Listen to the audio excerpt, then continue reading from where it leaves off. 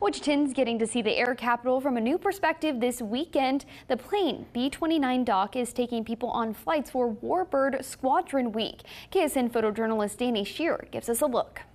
My name is Julie Cruz. I am a pilot on the B-29 on Doc, as well as a pilot on the B-25, which is right behind us.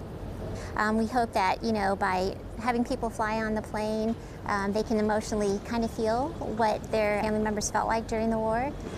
My dad was in World War II. We used to go to air shows when I was a kid.